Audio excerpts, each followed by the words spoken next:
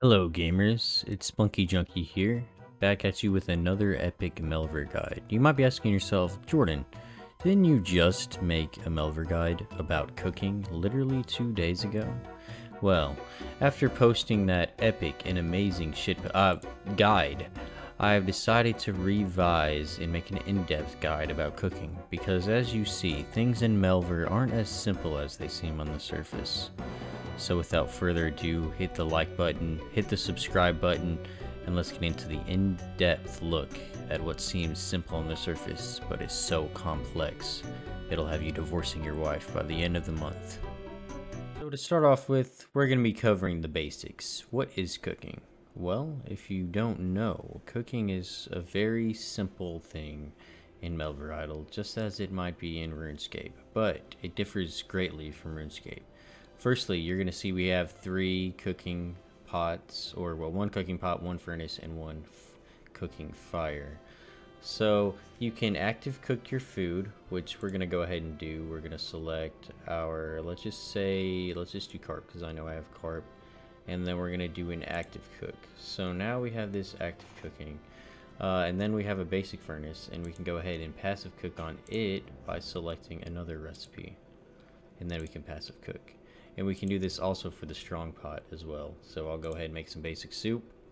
Activate. It's that simple. You cook food, you get cooked food in return for higher HP yielding items. And we can passive cook on these, which takes 5 times longer or something like that. Or maybe it's 10 times longer. But it doesn't look like it is that long. Anyways, it takes longer and you won't get XP or mastery for passive cooking. And you can only passive cook while you're active cooking something. So it's a nice way to get some extra food a little bit faster.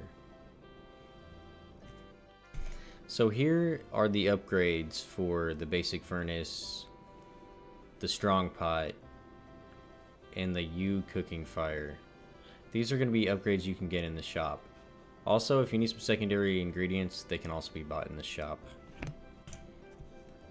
So another thing worth noting for sure is that there is perfect food that you're able to get. Well, what is perfect food? You might be asking.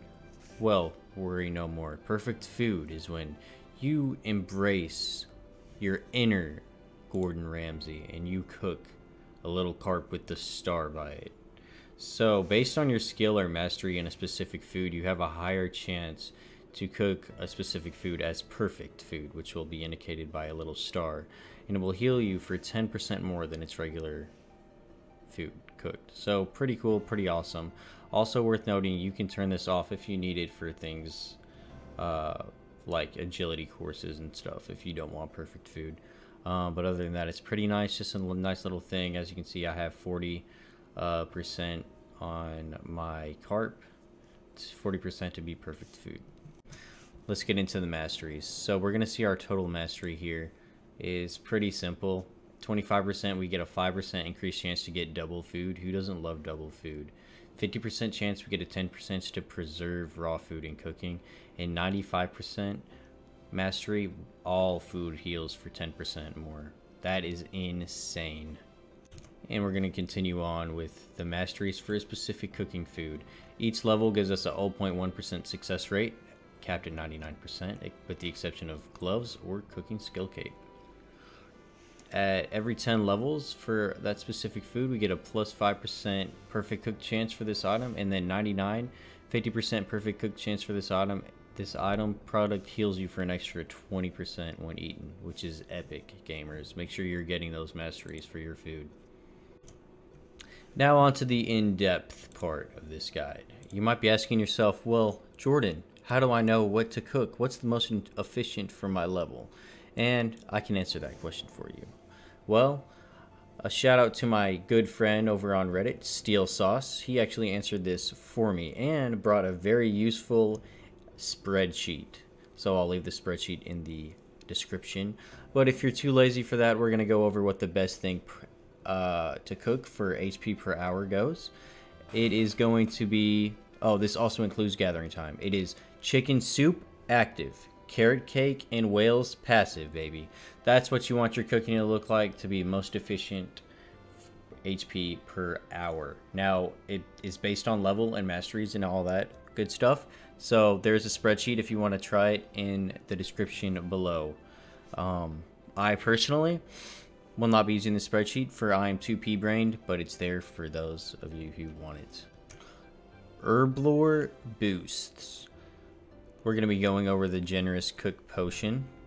At level mastery 1, this will give you a 10% chance at doubling items in cooking, and then goes all the way up to 50% at level 4.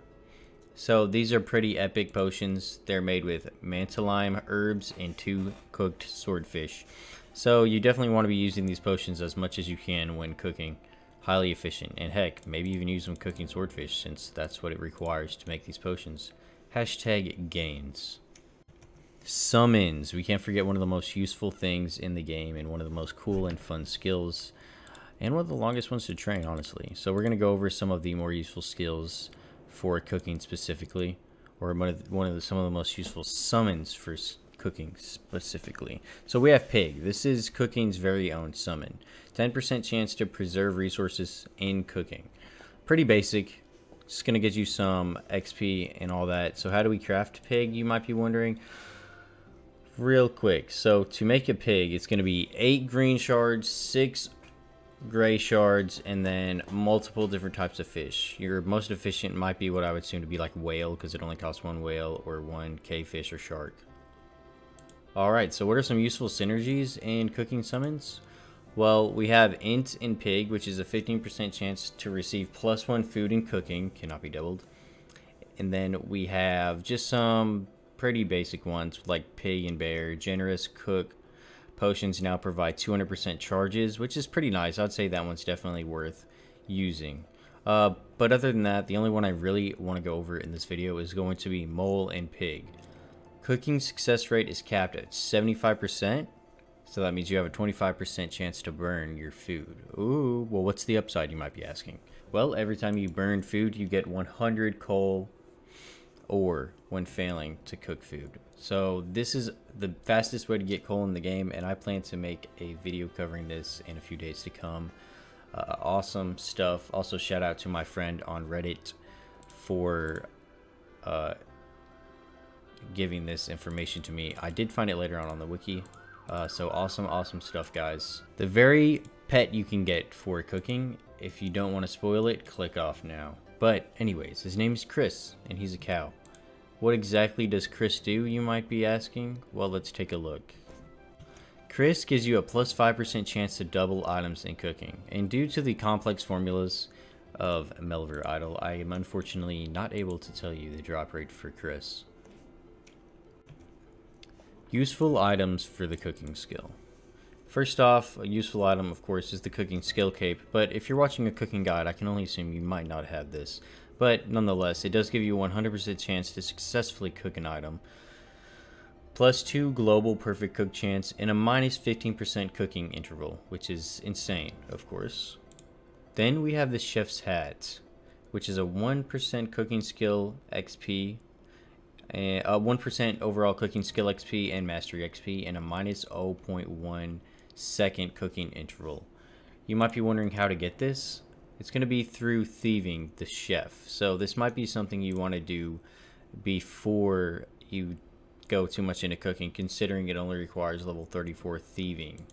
And that brings us into the cooking apron, which is also thieved from the chef or the cook's assistant, which gives you also a 1% cooking skill XP, 1% cooking master XP, and 20% food healing value, which might be good to wear this while you're thieving actually as well. Then we have the Ancient Rings of Skills, or Ancient Ring of Skills, I'm sorry. It grants you a +8% skill XP from non-combat skills. So this ring is a must-have. It's absolutely amazing, although it seems pretty rare because it's a 1 out of 6,722 from fishing.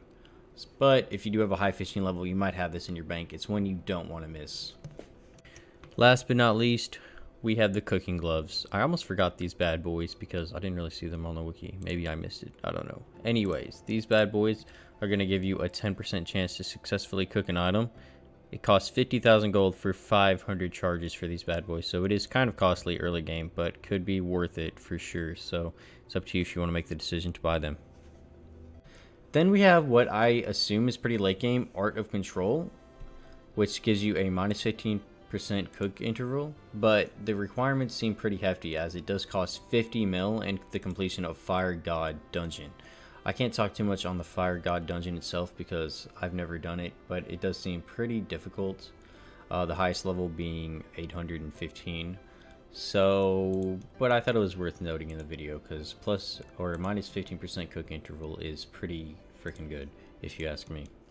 And the last thing I would like to look at in this video are the possible modifiers from astrology, since the wiki doesn't cover it. So there's some good modifiers for cooking in astrology.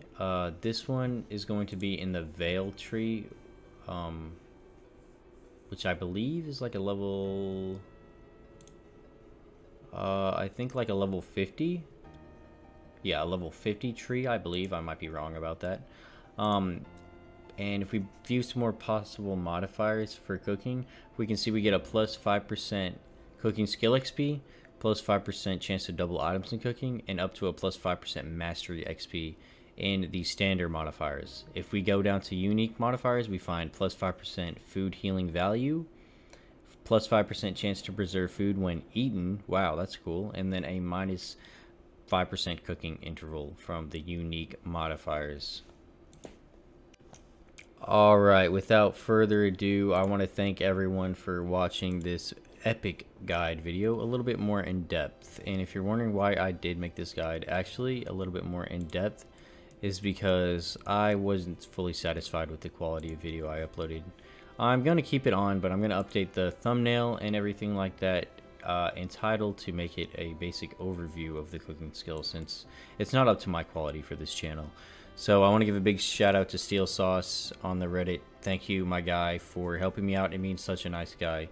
If he wasn't so nice about giving me tips and stuff, I don't know if I would have even redone this video. So thank you for the information, and thank you for motivating me to keep going. And also thank you guys for subscribing and watching. I'll have plenty more Melvor content to come in the future, and I make a promise to you here and now to always be upping my quality of content. So thank you guys for watching.